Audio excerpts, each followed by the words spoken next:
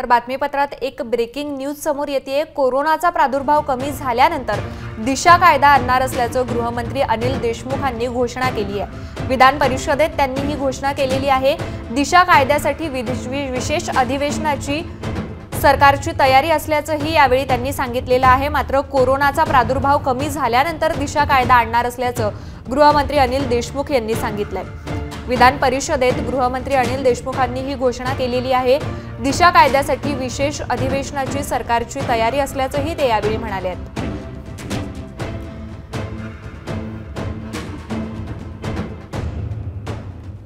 महाराष्ट्रात सध्या कोरोनाचा शिरकाव झालाय। महाराष्ट्रात कोरोनाग्रस्तांची संख्या 19 वर जाऊन पोहोचली आहे। त्यामुळे कोरोनाचा प्रादुर्भाव कमी झाल्यानंतर दिशा कायदा आणणार असल्याचं गृहमंत्री अनिल देशमुख यांनी सांगितलेलं आहे।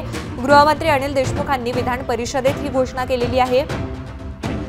दिशा कायद्यासाठी विशेष अधिवेशनाची सरकारची तयारी असल्याचंही त्यांनी म्हटलेलं आहे। तेलंगणाप्रमाणेच महाराष्ट्रातही दिशा कायदा लागू करण्याची मागणी गेल्या काही दिवसांपासून केली जाते। हिंगणघाटमध्ये झालेल्या जळीत कांडानंतर या मागणीने अधिकच जोर धरला होता। मात्र त्यासाठी विशेष अधिवेशनाची सरकारची तयारी असल्याचं गृहमंत्री अनिल देशमुख यांनी सांगितलंय। कोरोनाचा सध्या जगभरात प्रादुर्भाव आहे। महाराष्ट्रातही कोरोनाने शिरकाव केलाय। त्यामुळे कोरोनाचा प्रादुर्भाव कमी झाल्यानंतर दिशा कायदा आणणार असल्याची घोषणा गृहमंत्री अनिल देशमुख यांनी केली आहे।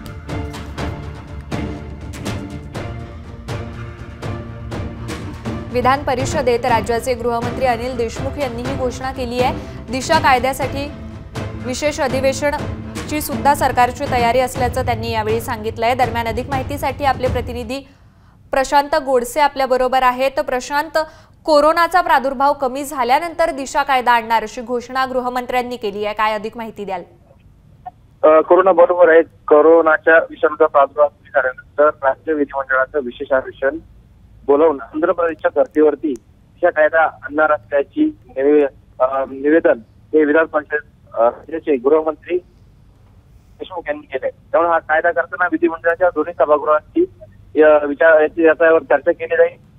त्यानंतर अध्यादेश न आणता 2 दिवसाचं विशेष अधिवेशन बोलवून या संदर्भात मुख्यमंत्र्यांना ते विनंती करणार आहे की विशेष अधिवेशन बोलावं यासाठी। आणि त्यानंतर हा या धर्तीवरती हा कायदा करता येऊ शकतो अशा पद्धतीचं निवेदन त्यांनी आज विधान परिषद केले। त्यापूर्वी म्हणजे ज्या पद्धतीने सध्या कोरोनाचं थैमान जगभरात सुरू आहे आणि देशात आणि राज्यात त्याचा प्रादुर्भाव वाढत आहे, या दृष्टीने सध्या वेळेपूर्वी हे अधिवेशन आटोपलेलं आहे। त्या उंचीतच या कायद्याच्या अंमलबजावणीसाठी किंवा कायदा करण्याच्या संदर्भामध्ये येत्या काही दिवसामध्ये विशेष अधिवेशन बोलावावं अशा पद्धतीची विनंती मुख्यमंत्र्यांना ते करणार आहे। नक्कीच प्रशांत, तर दिशा कायद्यासाठी विशेष अधिवेशनाची सुद्धा सरकारची तयारी असल्याचं अनिल देशमुख यांनी सांगितलंय। मात्र कोरोनाचा प्रादुर्भाव कमी झाल्यानंतर दिशा कायदा आणणार असल्याचं अनिल देशमुखांचं म्हणणं आहे।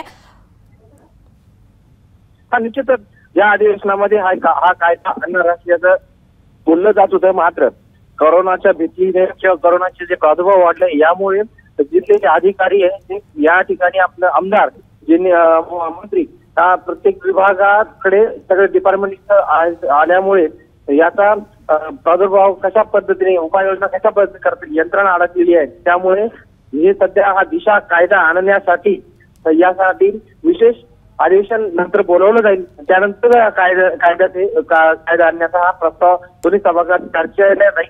त्यानंतर तो कायदा राज्यात येऊ शकतो। नक्कीच प्रशांत, धन्यवाद आपण दिलेल्या या सविस्तर माहितीसाठी। तर कोरोनाचा प्रादुर्भाव कमी झाल्यानंतर राज्यात दिशा कायदा आणणार असल्याची माहिती गृहमंत्री अनिल देशमुख यांनी दिलेली आहे। विधान परिषदेत त्यांनी त्याबाबतची घोषणा केलेली आहे। राज्यात सध्या कोरोनाचा प्रादुर्भाव वाढत चाललाय। त्यामुळे कोरोनाचा प्रादुर्भाव कमी झाल्यानंतर यासाठी विशेष अधिवेशनाची तयारी असल्याचं गृहमंत्री अनिल देशमुख यांनी सांगितलंय।